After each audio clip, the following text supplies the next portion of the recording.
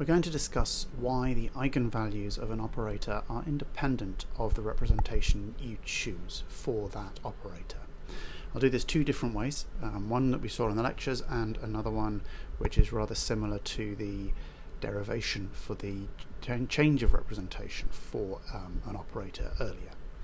So let's consider an operator A acting on a ket psi, and that's going to give us lambda times ket psi because psi is an eigenvector of A.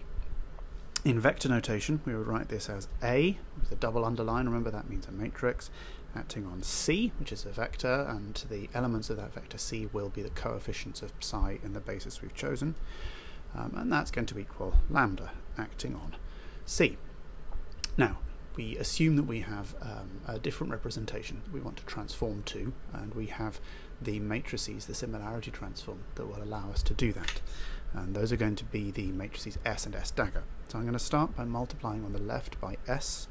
So we write S acting on A on C is equal to lambda multiplying S acting on C. Now I'm going to insert just here the identity so that we can turn that then into S dagger times S. So I'm going to insert a copy of the identity operator here, which we will write as S dagger multiplied by S. So we have S acting on A acting on S dagger S acting on C is equal to lambda S acting on C, and then I just move the brackets, so we have S A S dagger acting on S C is equal to lambda S C. Of course we know what these are. This first term is just A prime, the matrix representing the operator A in the new representation, and S acting on C is just C prime, the vector representing ket psi in the new representation. So we have that A prime acting on C prime is equal to lambda acting on C prime, which implies that the eigenvalues are unchanged by the change in representation. So that's one route. Let's just look also quickly at the second route, where we're going to consider the solution of the equation. So we'll take the determinant, which I'm going to represent with a vertical bar, of A minus lambda I is equal to 0. This is the characteristic equation for the matrix, and will give us the eigenvalues. And we also will say that for the new representation we're going to want to solve A prime minus lambda I is equal to 0. So this is for the new representation.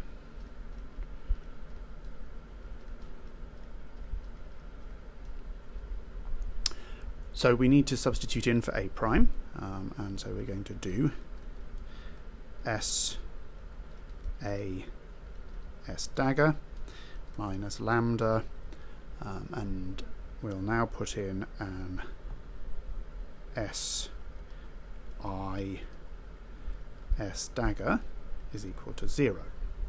I've maybe skipped a couple of steps here, so we could initially transform I to S times S dagger, and then having done that we could insert an I inside it, but it should be fairly clear what we've done here.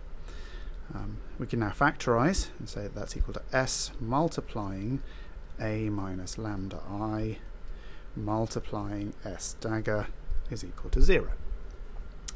Now we use a well-known property of determinants, which is that the determinant of A times B is actually equal to the determinant of A multiplied by the determinant of B, and I'm using the little dot here to indicate a matrix multiply or a number multiply, not anything else. So that then implies that we have the determinant of S multiplying the determinant of A minus lambda I multiplying the determinant of S dagger is equal to 0.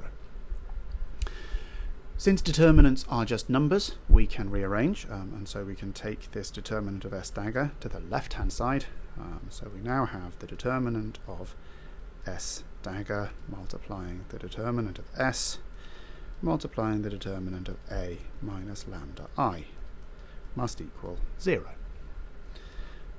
This, of course, on the left-hand side can be written as the determinant of S dagger S, which is just 1, because it's the determinant of the identity matrix. So we see that we solve the same equation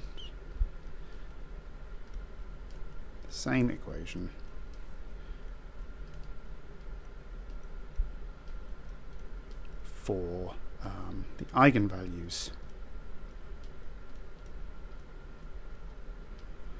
of A and A prime, and therefore they will share eigenvalues, which also means that they will share a trace, and the expectation value of the operator in any ket and bra will be unchanged by the representation, because that just depends on the eigenvalues.